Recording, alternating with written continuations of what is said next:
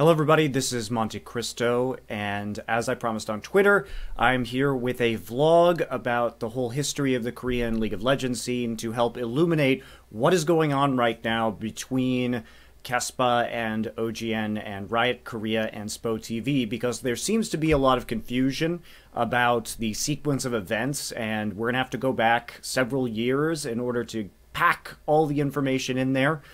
This is probably going to be a pretty long vlog, and it might be boring to a lot of people, but it's going to go over not only the competitive history in League of Legends in Korea, but also a lot of the competitive history that happened in the West and NA and EU, because a lot of it is tied to, we can see where the development is at any given point in time if we take that into account. So, gotta be long. Maybe a little bit dry, but it's hopefully if you want to know more about this issue, you can be more informed and make your own opinions. I'm not going to take a stance on what I think is really right here or not. I'm just trying to explain the background of it, because I think that both parties have had some valid points, and I think that Riot Korea is not wrong in everything that they're doing. So you can decide for yourself at the end. And of course, this video is going to be brought to you by Alpha Draft. So if you want to play some fantasy esports, especially with All-Stars coming up for League of Legends, I also do Counter-Strike and many other games, so check it out. You can play for free. It's a lot of fun. I love doing it myself.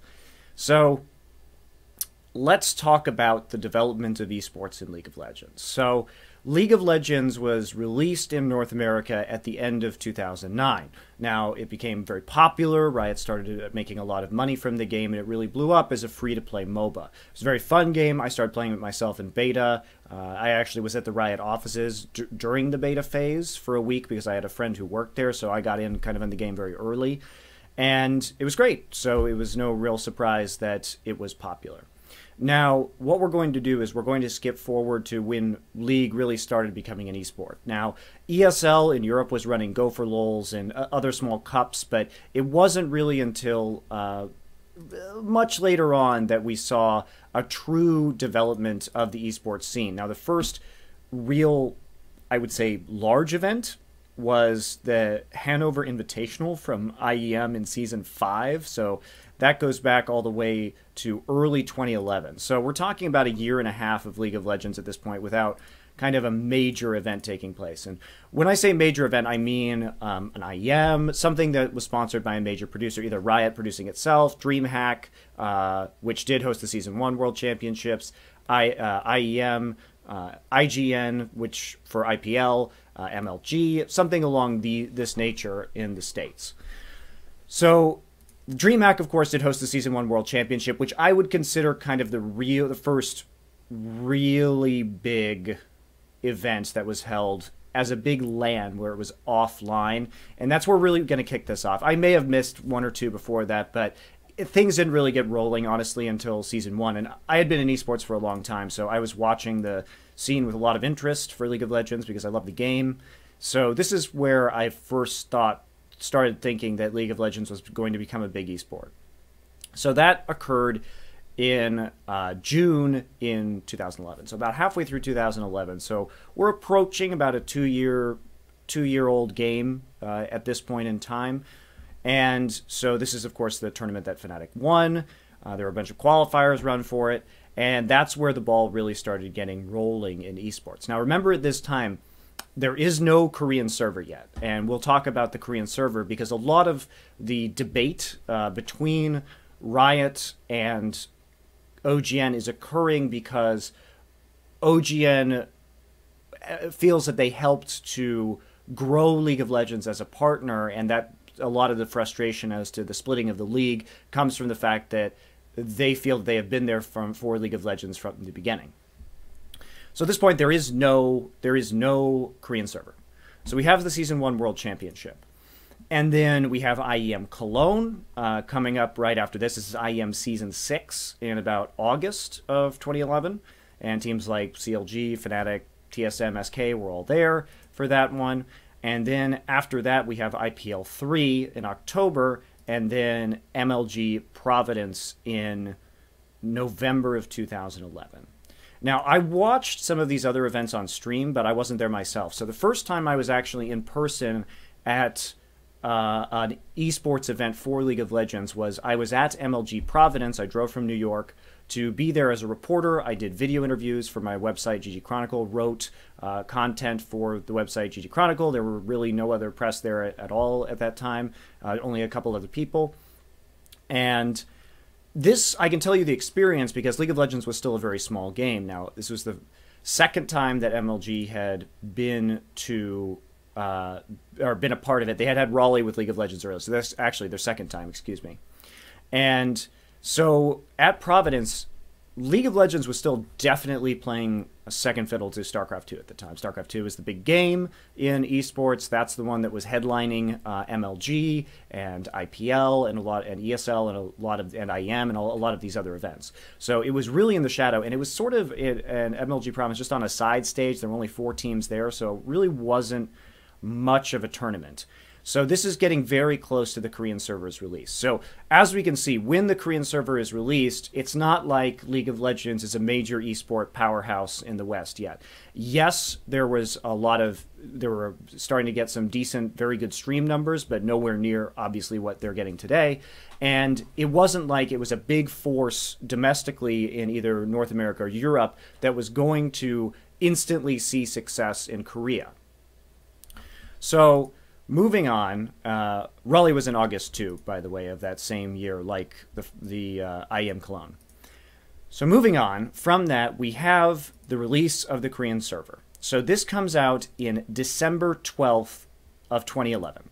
So this is this is about a little more than 2 years after the game launched in North America, and we see that now the Koreans get to play it. Now, some Koreans, of course, players like Mokuza and Many Reason were playing on the American servers. They were well-known trolls on that server at the time. So there was a precedent of some Korean players playing from Korea on the North American server, but it really wasn't a large-style game at that time.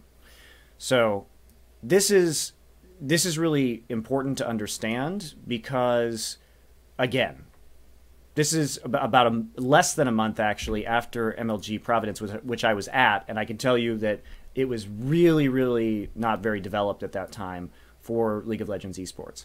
So, have the date, 12th of December 2011. Now, on January 13th, 2012, so pretty much exactly 1 month after the release of the Korean server, OGN hosts the OnGameNet League of Legends Invitational. And this invitational consisted only of 6 teams, one of which was CLG from North America, one of which was WE from China, then 4 Korean teams, which is Naj and the Empire, Mig Frost, Startail, and Team OP. So Mig Frost is the team that went on to become Azubu Frost and then CJ Frost. So this is, you could see that there are a lot of seeds, and of course Najin split into Sword and Shield and blah, blah, blah later on.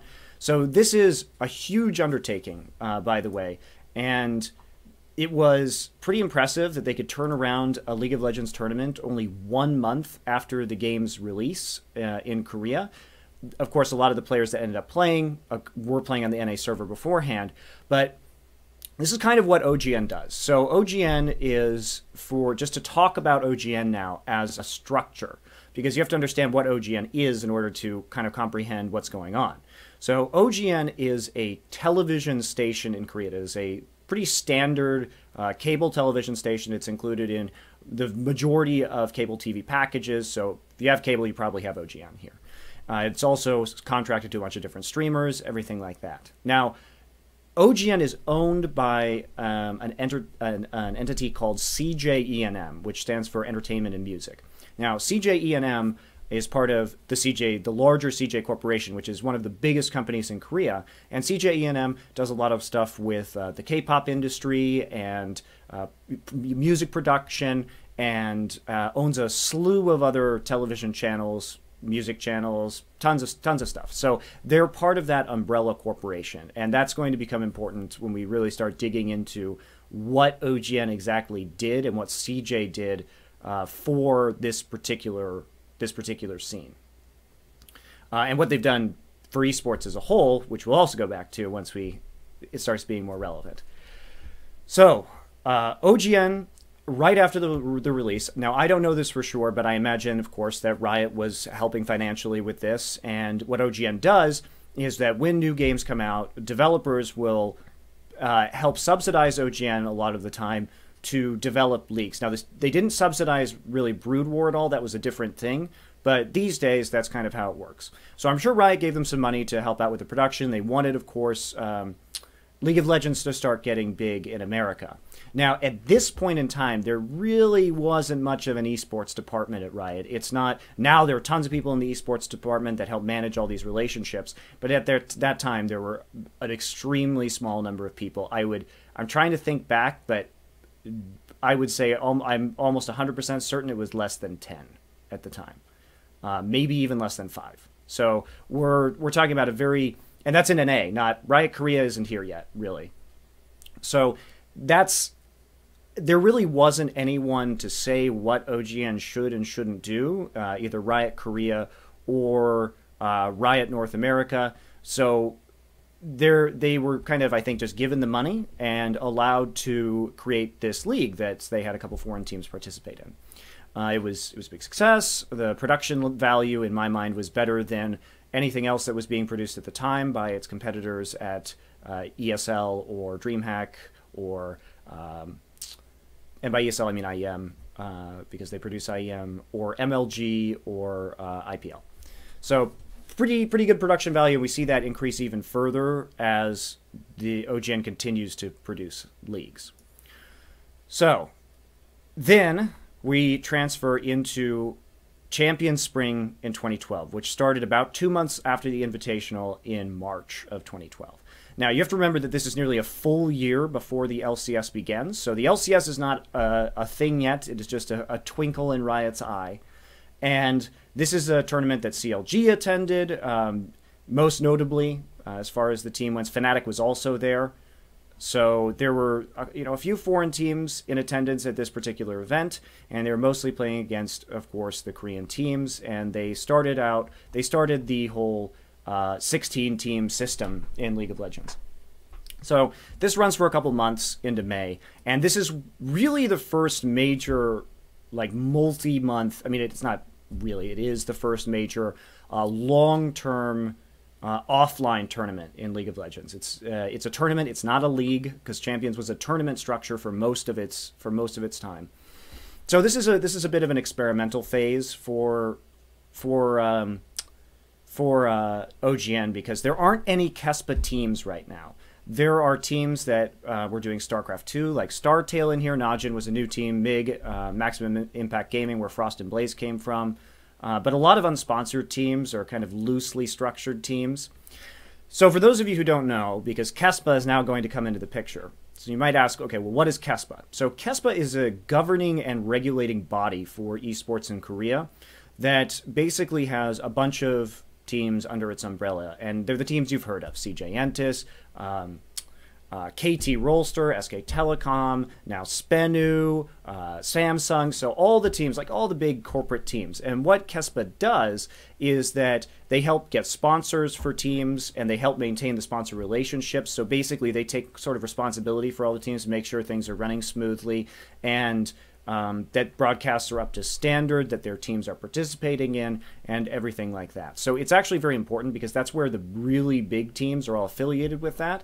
And even teams like Anarchy that are newer or that got into Champions, now KeSPA has kind of taken Anarchy under their wing as well, provided them with a coaching staff. They're helping them find sponsors. So it's a whole thing, like KeSPA, being part of KeSPA in Korea for most Korean teams. But the big names that have been in KeSPA for forever, a part of KeSPA for forever. So interestingly, we have KeSPA start to step in Champions Summer 2012, which started in July, after the spring season was over. And why this is important is because the first KeSPA team to participate in Champions was a team that you know well, called CJ Entis. So the weird thing about this whole situation is, remember that OGN is owned by CJ. Now, CJ also pays money to KeSPA to sponsor this team. So they give money to be a KeSPA team, and they fund the team that KeSPA sort of oversees. So CJ OGN's really doubling down at this point, right? Because not only are they absorbing production costs, whatever Riot wasn't paying for, they would get sponsors to cover it and absorb their own costs, but they also are doubling down. They throw their hat into the ring and they say, okay, we're not only doing that, we're getting a League of Legends division for CJ, which had been a team, you know, back forever, since Brood War. So CJ here gets a team. So they are the first KeSPA team to be a part of Champions. Now CLG comes back. Of course, Zubu starts sponsoring Blaze and Frost, which CJ later takes over. All right? So now CJ has... OGN and CJ have a very large investment at this point in League of Legends. They're really banking on the fact that this is going to be the next big game in Korea, which it ended up being. It was a very wise decision, I think, from OGN. And the production value starts to increase dramatically. So then it moves into Champions Winter, which takes place in November of 2012. Remember, this is all pre-LCS. This is before any LCS thing ever happens. So it's also... this is now post the Season 2 World Championship, which was produced directly by Riot. So, and the Season 2 World Championship was immensely successful. Riot really was ramping up over the course of 2012 in terms of their viewership, and it was hugely, hugely popular. So now we can really say that esports for League of Legends is going in earnest. But remember, there have been now 3 tournaments before the Season 2 World Championship that were all produced by OGN, and they were done with OGN deciding the format and with KeSPA not being part of this league or their considerations at all. Very important to note that KeSPA had nothing to do, really, with what was going on with League of Legends at this point in time, to the best of my knowledge. But without KeSPA teams, I don't see really how they could have had much to do with it, so I welcome any corrections on that front. So now we get into Champions Winter 2012-2013, and now we start to see another KeSPA team. So KT Rolster comes in to this particular tournament. Remember, Frost and Blaze are still under Azubu. CJ has another team in there. And we have both KT Rolster A, the team that would become the Arrows, and B, the team that would become the Bullets. So now KT's coming in, and they're saying, okay, not only are we going to start sponsoring a team, we're going to sponsor 2 teams. And that really that kicks off this whole sister team thing in Korea, which will become really important in a few minutes because that's really integral to a lot of the conflict that happened between all these parties here in Korea.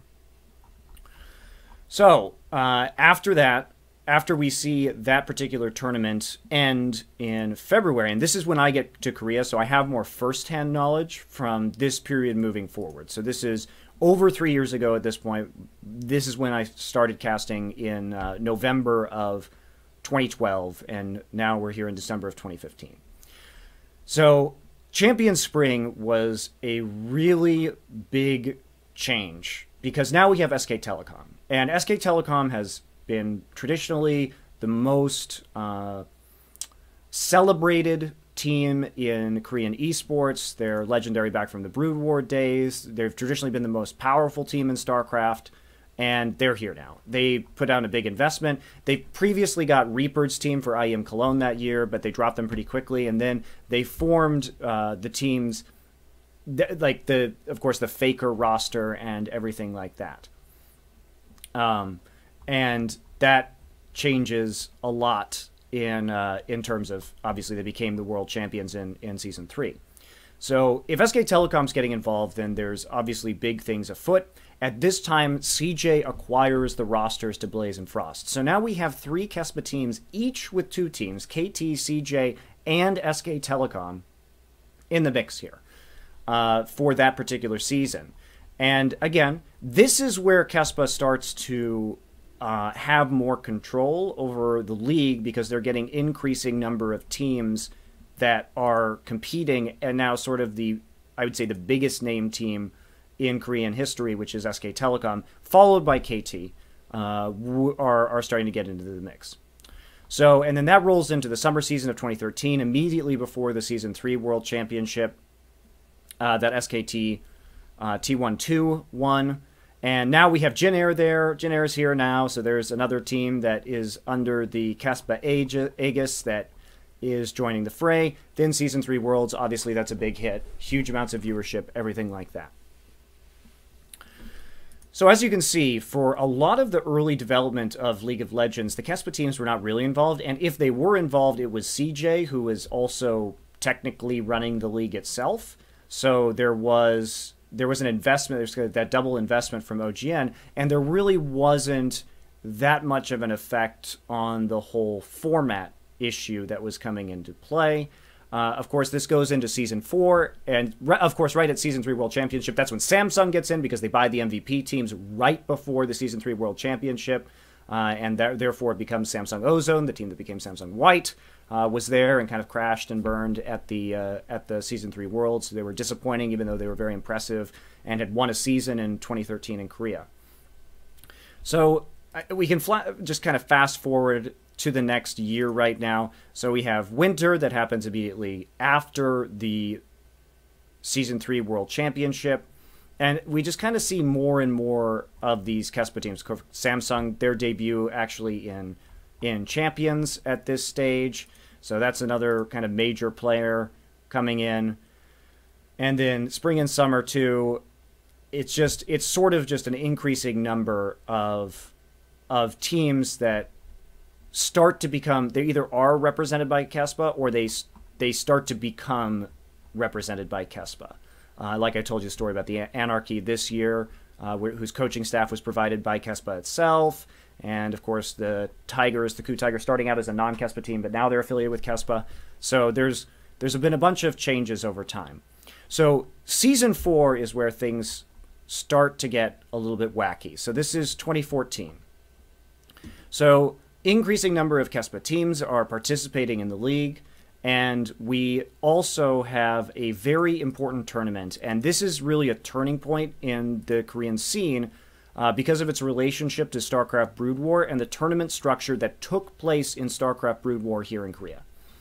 So that tournament is called Masters. It started in February of 2014, and it went until June. So this is really key because this shows what OGN wanted to do with the Korean system and the two-team system that was existing. Because at this point in time, there were 7 teams, IM, KT, Jin Air, Najin, CJ, Samsung, SKT, that all had 2 teams. So that's a total of 14 different rosters that were with these 7 organizations. So they're willing to put out a lot of money to have 2 teams. And this is a league format. Remember, every season of Champions before this year, 2015, was a tournament format. Qualifiers, 16 teams. It was basically the format of the World Championship, if you are familiar with that. So basically double round robin in the group stage. You cut it down to quarterfinals teams and then best of 5s in quarters, semis, and finals.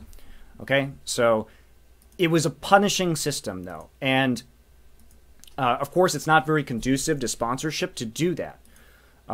It's bad because if you have to have qualifiers, then and there were sometimes like KT Arrows just wouldn't make a season of Champions, so KT sort of lost half their sponsorship money because they weren't even visible on TV for basically 2-3 months, and that was obviously not ideal, and it was creating instability in the scene. So they wanted to run a long-form league format. And now here's where something really crucial comes in, because it goes back to Brood War history. So, for those of you unfamiliar with OGN's format in Brood War, OGN used to run a league, a team league called Pro League. And you may say, okay, well, how does a 1v1 game like StarCraft Brood War have a team league? Well, SK Telecom, KT, Hwasheng Oz, like a lot of these companies that were KeSPA teams in the past, Air Force Ace, some teams, STX Seoul, some teams, Woongjin Stars that don't exist anymore, all had a large number of players, okay? So these large number of players would then compete in a format. There were multiple formats, probably the most famous of which is All Kill, where basically 2 teams, so SKT and KT, get together, and each of them puts out a player on a map. There's like a map list, and it's a best of 7. And if a player wins a game, they stay on stage, and then so if a KT player loses, then they have to send another one to face the same SKT player on a new map. So one player could 4-0 the other team. Maybe you have a best of 7 with an ace match at the end with two players going at it for that final spot.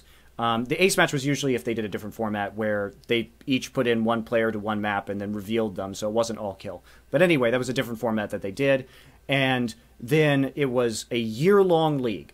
So why did they do this? They did this because it gave sponsors stability.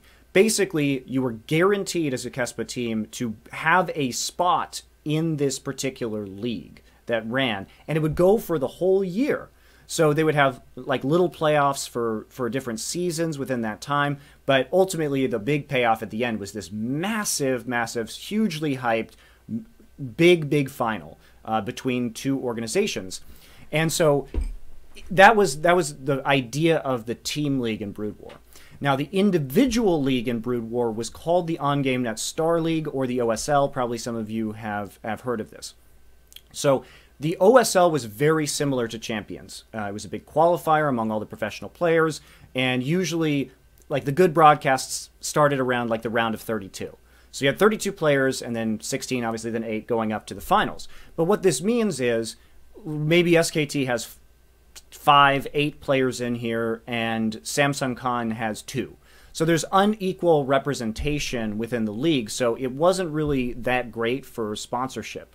And it wasn't that great for players getting stage time either, which I admit very readily was a problem with the champion system prior to the implementation of the league. So what happened was, usually there were 3 OSLs per year. So you'd get these little tournaments that each took about 2 months, just like Champions did in the first couple years that they were running it here in Korea, 3 years that they were running it here in Korea. We have this little spike, and then it ends, and then a little spike, and then you have this long ramp time for Pro League that gets really big, but it takes place over the course of a year. So what this did was it created excitement because you could have 2 formats. You had the league format, which was great, leading to this big final and a year's culmination of a year's worth of effort from a combined group of players, not just one individual. And then you had a player like Boxer who could just like roll through the OSL and then pick up a title here while he's playing for SK Telecom over here for his team. So it was a really good way to highlight both the strength of teams and the strength of individual players, where you had some excitement coming from the OSL periodically over the year multiple times, and then the big payoff with Pro League. So this worked really well both for the fans and, I presume, for the sponsors. I mean, as an owner of a team, that really sounds like a good system to me. So if you missed Masters, if you're new and you weren't there at the beginning of Season 4, so in 2014, there was a tournament called Masters. I cast it with Chobra. It was a League of Legends team league. And this is like, okay, how do you run a League of Legends team league?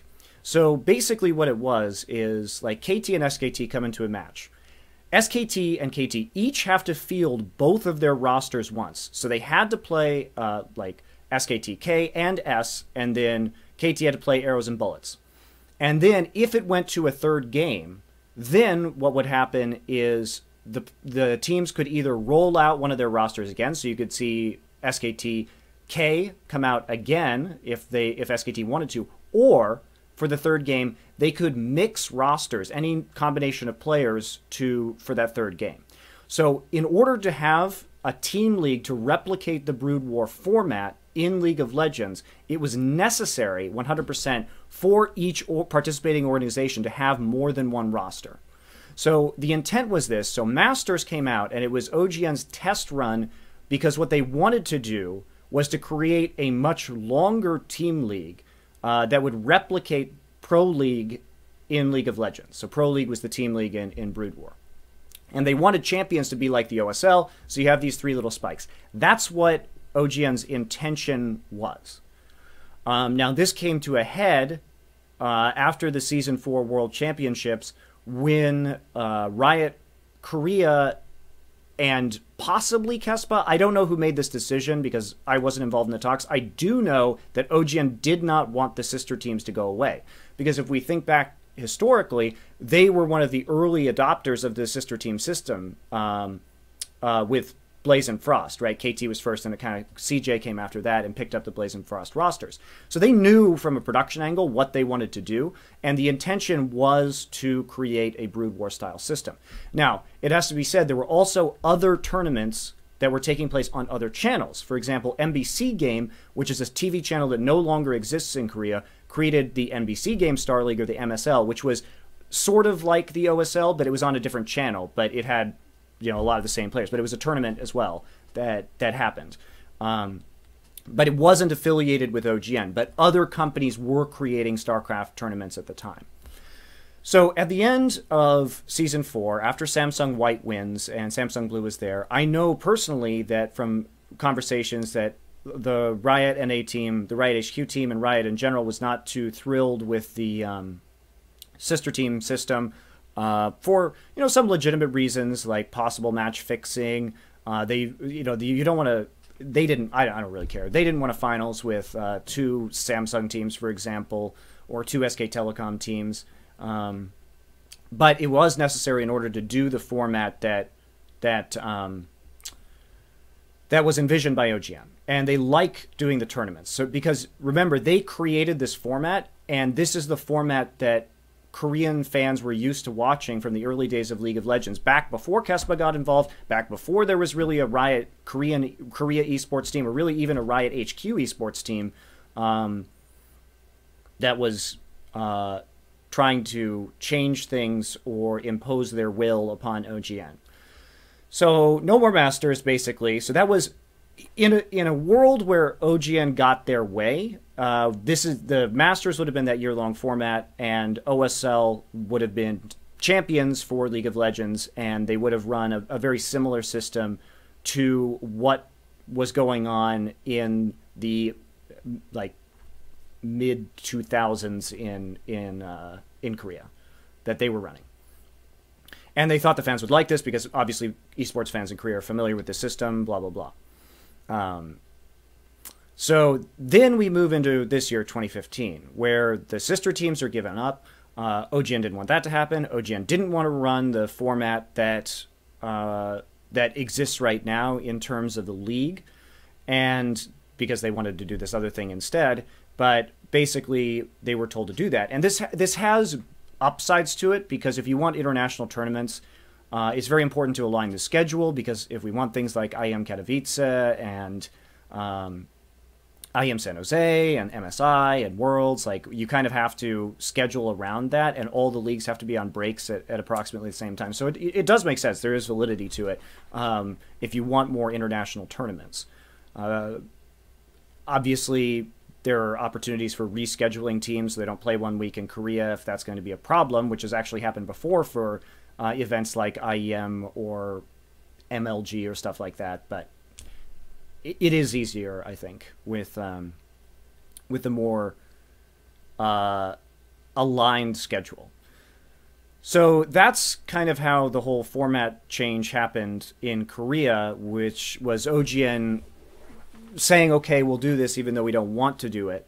But it still created, obviously, friction, because OGN has a decade of experience, and it is, I think, OGN has shown that they know how to grow the scene.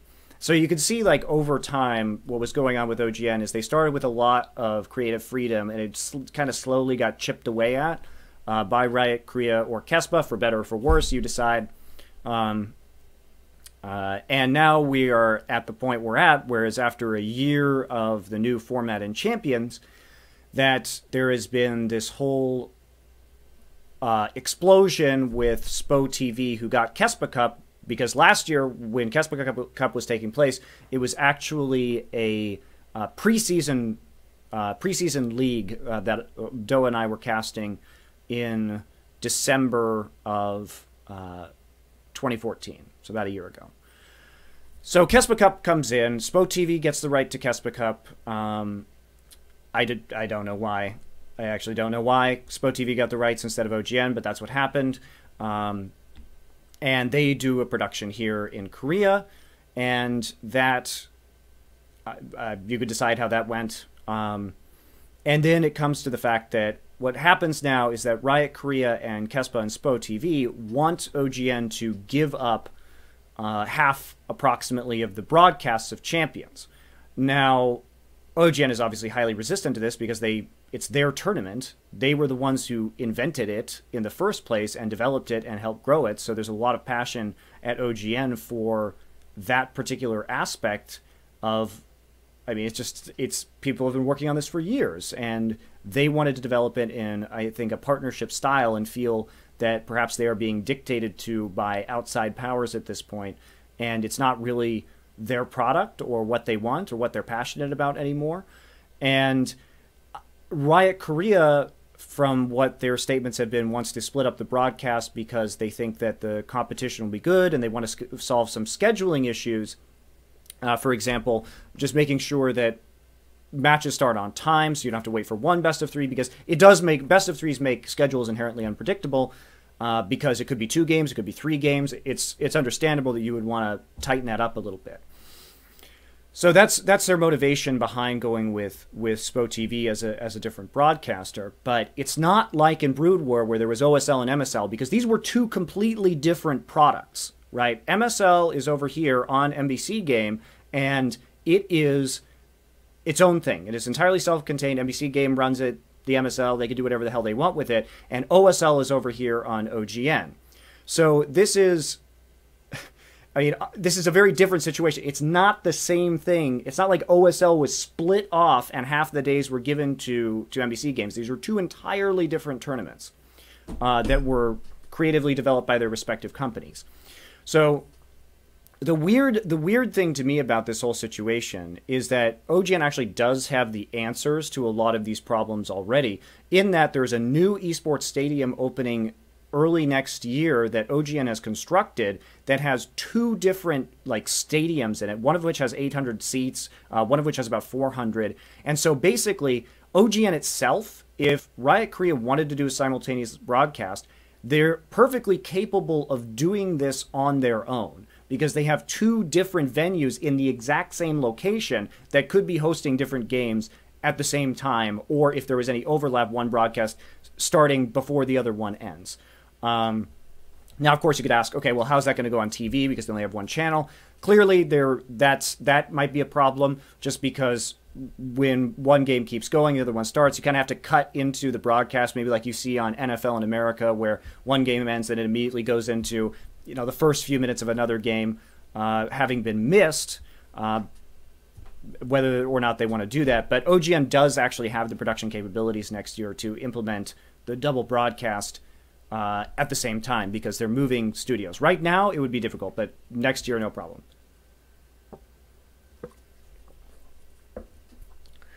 So those were Riot Korea's main complaints, it seemed like, was a scheduling issue and also the competition issue, which I agree. I think that having competing broadcasts does create better content because there is a drive to be better than your opposing broadcaster. And I don't think there's a problem with that. But the issue is that it's OGN's league that is being split. If they were to create a new league for SpoTV or do something like KeSPA Cup, I don't think anybody would care. But that's not actually the case in this instance. And in fact, in my opinion, if there had been something like Masters that had existed or that had been allowed to occur and the 2-team system had moved forward and they had moved forward, they could have actually just put Masters or an entirely different league onto SpoTV and just let them each do their own team. Because as a matter of fact, SpoTV is currently producing the StarCraft 2 Pro League. It's not produced by OGN any longer. The rights to that are owned by KeSPA, and they moved it over to SpoTV. So there was an option. So the way I see it is Riot Korea didn't want any more than 1 league. So they cut the possibility of a second league and now are trying to further subdivide the league that OGN has previously had the rights to. And that's where a lot of this conflict is coming from. Should they want to create more tournaments or more content or whatever, then SpoTV could easily do that. And I really don't think OGN would care, because that's not what's at stake here at all. It's the fact that it's their league that's being split. And also I think from the perspective of sponsorship, it's really difficult to have one sponsor across multiple broadcasters because you can't control what deliverables are given by another broadcaster and who is responsible for bringing in that sponsorship and who gets what amount of money from that sponsorship. And I mean, that's just a nightmare to have sponsors across the same league on multiple platforms, because that's the way that OGN has been able to make money, basically, because Riot doesn't cover their complete costs for running League of Legends in Korea at all. So with that in mind, when you have a sponsor like, for example, this year, the Spenu Champion Summer, or Olympus, or Zubu, or any of the other sponsors that have been major players in Champions here in Korea, how exactly does that sponsor... The sponsor also doesn't want to deal with two different companies for everything. That's just a pain in the ass. So I think there's a big concern, too, about how sponsorship would even work in that scenario, which, of course, then leads to more concerns about how exactly does OGN not operate at a loss during the splitting of the broadcast. So I think all of these are the concerns that are coming in to this whole OGN Riot Korea KeSPA thing. I think there are very valid concerns from both sides. I think that this could be solved by just giving SpoTV their own League of Legends content and saying, here you go, just go do it. But the problem is that everything in League of Legends has been so homogenized globally in terms of the leagues and the dates and everything like that, that it makes it pretty tricky right now. And the fact that Korea no longer has sister teams means that they can't implement the same formats, tournament formats or league formats, that have existed in Korea for over a decade. So it's a really complex situation, and you can see kind of why all the parties, I hope, are getting frustrated by this. In my personal opinion, I think that OGN should be left alone. Of course, I have personal interest in that because I am a freelancer, but I am contracted to OGN, which means that I cannot broadcast on other Korean broadcasts. Neither can Doa, neither can Papa Smithy, neither can the OGN Korean casters, at least at the present time. So if these broadcasts do go over to SpoTV, it's not like SpoTV can reach out to me and Doa and then say, hey, do you want to come work for us for these days? You work for OGN the other days. Like, that's just, it's in violation of our contract. So we actually just can't do that. So that means that pretty much none of the casters will go over to SpoTV, unless somebody decides to make a decision to completely go over to SpoTV full time. But so that is to say, I do have an interest in this, and I love League of Legends, and I think that whenever I've worked with the Riot HQ, that it's always been a pleasure to work with their production staff, and this isn't some sort of conspiracy to get rid of me. I think that's actually ridiculous. I have had positive experiences whenever I've worked in conjunction with Riot North America at MSI or Worlds. So you don't have to worry about that. This is a situation where Riot Korea is very autonomous from Riot North America, and they are given responsibility to make their own decisions, and Riot Korea is doing what they feel is best for the Korean market. Fans can decide if that's what they want or not.